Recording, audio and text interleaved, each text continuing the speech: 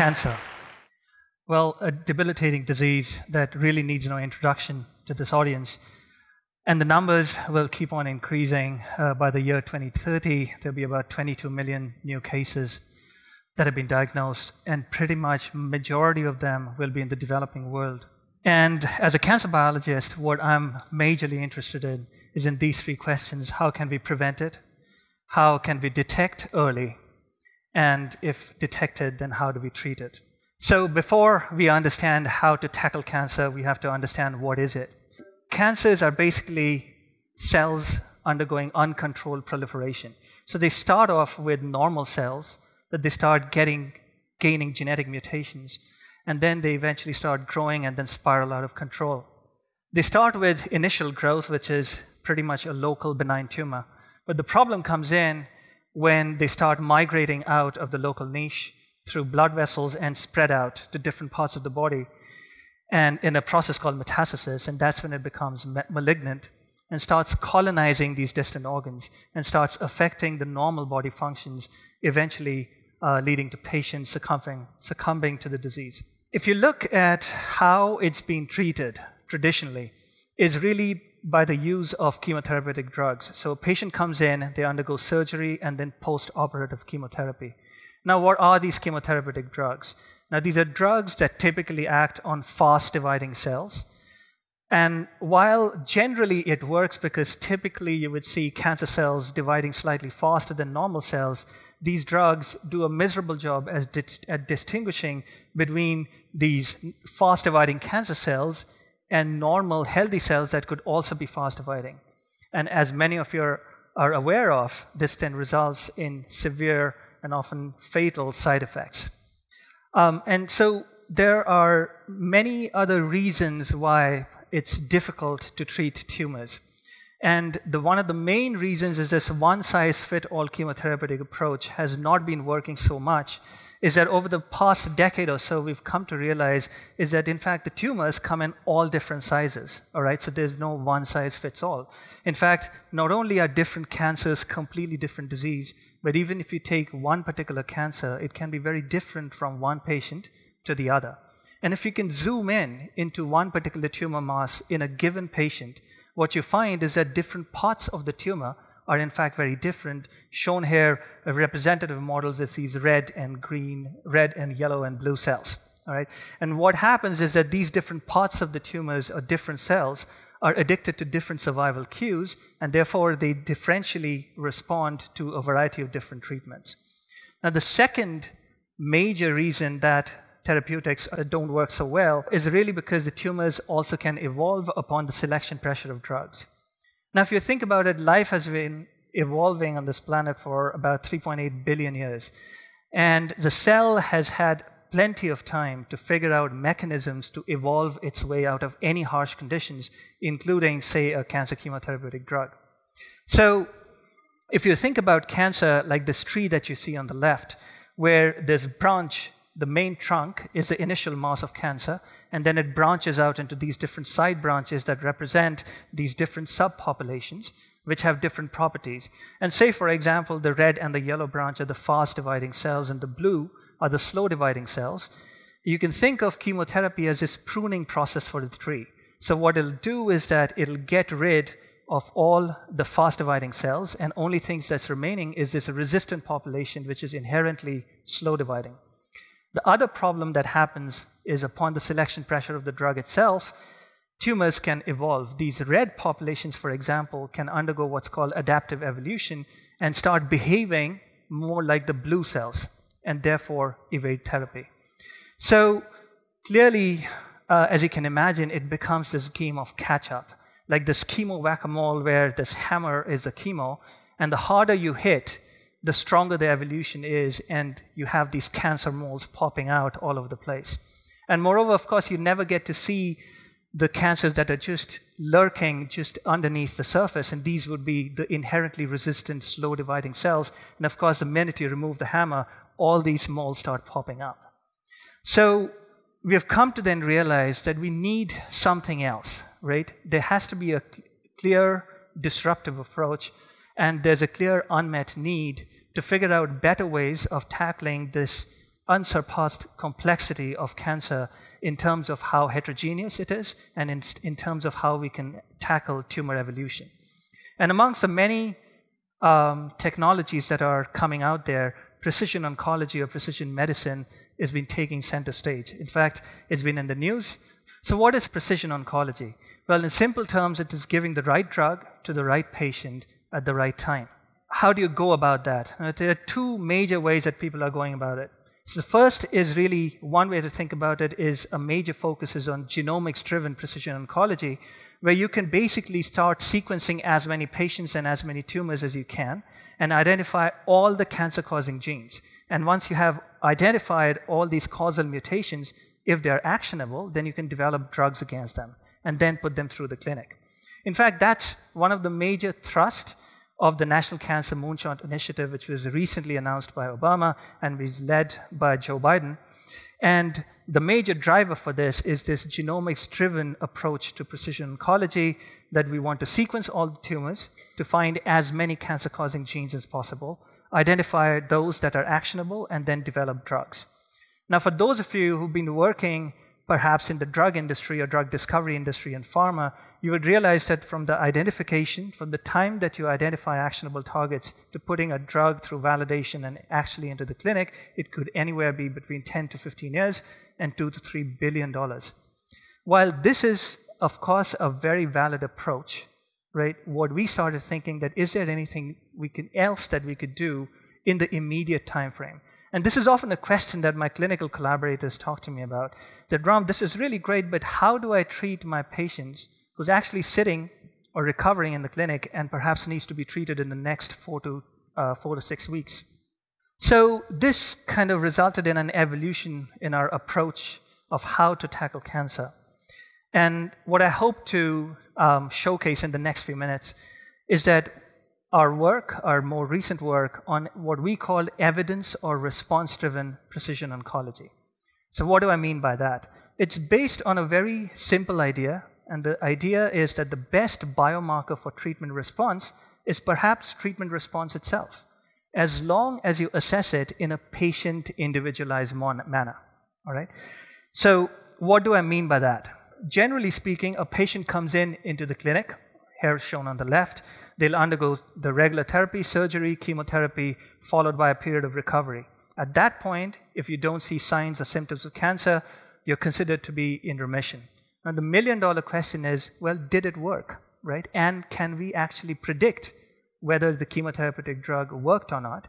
And in fact, if it does not work, can we come up with alternative ideas or therapeutics that would perhaps work on this particular patient's tumor?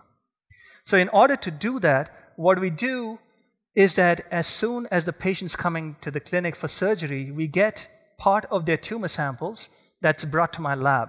And then we develop what's called patient-derived avatar models, so either in mouse or cells in culture. Now, these then maintain the heterogeneity and all the properties of the patient's tumor, right? And they're called avatars because we are basically giving the tumor a new life, but outside the host.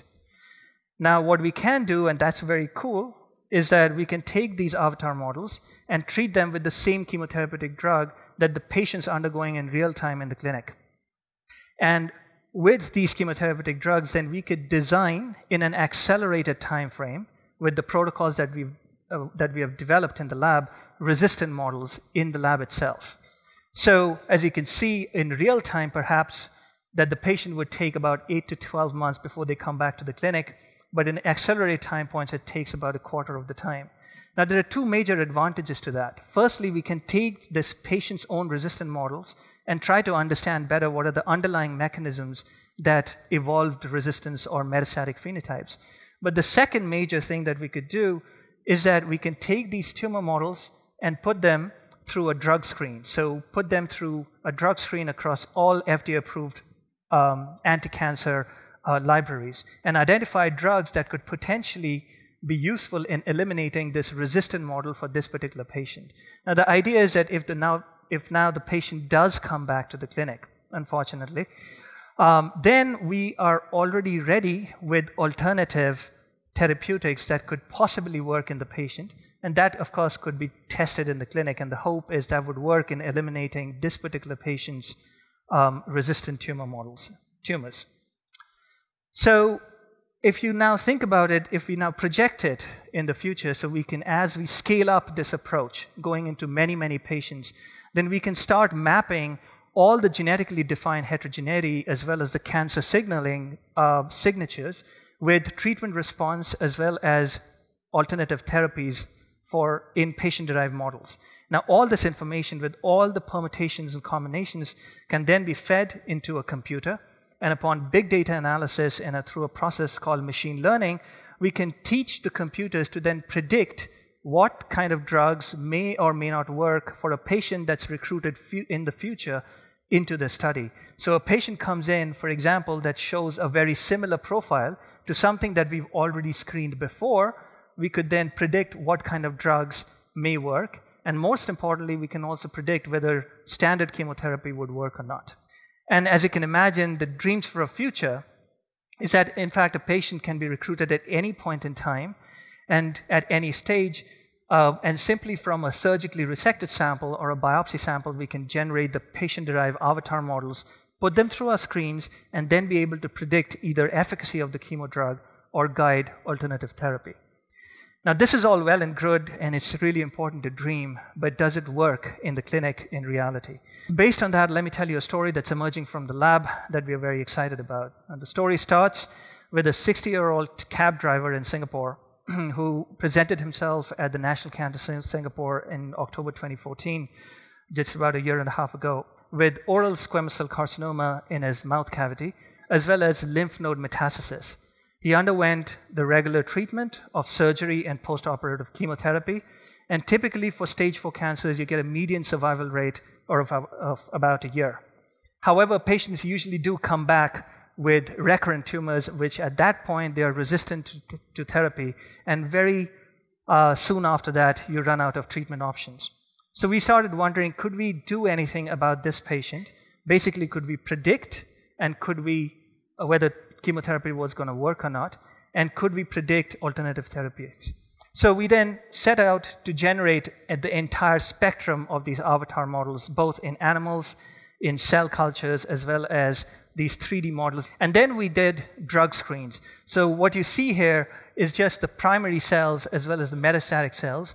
And in order to visualize them better, we can use genetic and molecular techniques to color them. So we colored these cells, the primary cells, green, and these metastatic cells red. So these are basically representing these different subpopulations that I was talking about. And then we can combine these cells in a particular well and treat them with drugs and look to see if they respond to therapy. So this is a snapshot of a drug screen in this particular patient. What you're looking at is a 384 well plate. Each little rectangle is a little tiny micro well where we've added one of the FDA-approved drugs. All right? And then you're looking to see whether the red or the green cells respond. So you can see it much better when you zoom in. What you find is that an untreated control, both the green and the red cells are pretty happy, right? Happily coexisting. We find drugs that are just non-specifically killing all the cells, and these are typically highly toxic to normal cells as well, so not necessarily a very good idea to put back into the clinic. However, we found very interesting examples of drugs that are specifically targeting individual populations, either the green cells or the red cells. And now you can imagine that perhaps combination of these drugs could be perhaps better alternative therapies that could target all the different subpopulations without having severe side effects. Now, while this was really interesting, let's come back to the questions that could we really predict and what really happened? So the short answer to that question is yes, we could. So the patient's avatar models, this is just to show the tumor survival of the avatar models at increasing doses of this chemotherapy, and what you can see, it survived 100% of the time. So we had predicted that general standard chemotherapy was most likely not going to work. And unfortunately, even though not surprisingly, this patient was in fact back in the clinic within 6 months with now a locally advanced tumor behind his ear, and now his metastatic lymph node metastatic cells had spread to the lungs. As luck would have it, however, like I said, we had already generated all the avatar models, and we had screened them for a variety of different drugs and had identified some drugs that we thought would work in a very targeted fashion without necessarily having too many side effects to eliminate this cancer patient's tumor cells. And together with the tumor board approval, as well as our clinical collaborators, we took it to the clinic. And what we were very pleasantly surprised to see is that there was a massive response in the clinic. So that's untreated and that's treated. And you could see the tumor before treatment, it's pretty much fallen off all the way down to the bone. And even the lung nodes, metastatic nodes, are now going away. So again, corroborating that simple idea that we started with, that perhaps the best biomarker for treatment response is response itself, as long as you assess it in the patient individualized manner. In addition, now we've also sequenced this patient's DNA, and what we can show is that there is this particular genomic alteration that we find in this chromosome 11 of this patient. Now, what's interesting about this particular alteration is that we can now show that this particular alteration, not only does it make this patient cells sensitive to the drug that we've identified that works, but it also promotes a resistance to chemotherapy. Now, if you come back and think back at what I told you about machine learning, once we have the data all fit into a machine, then the next patient that comes along which has a similar genomic alteration, we could already predict that chemotherapy may not work, and also provide them with perhaps the same drug that's based on what worked for patient X. All right? Now that's a dream, and then this patient does not necessarily have to undergo unnecessary chemotherapy. So just to summarize then, we think that our evidence-driven precision oncology platform, using these patient-specific avatar models, we can predict response, we can map the trajectory of tumor evolution, therefore try to understand these earliest events that drive resistant disease and metastatic disease, and in the end, we hope to guide and change clinical practice. None of this would happen unless we do it in a multidisciplinary collaborative fashion, and this is basically an effort of clinicians, computational biologists, technology platform leaders, industry partners, and of course, scientists such as me. So let me just then conclude by our own moonshot. Our moonshot is to be able to convert late-stage cancers into a chronically managed disease with minimal side effects, so that now patients can start living with their cancers rather than die from it. And we think we need these disruptive technologies that would allow us to give the right drugs to the right patients at the right time. Thank you very much.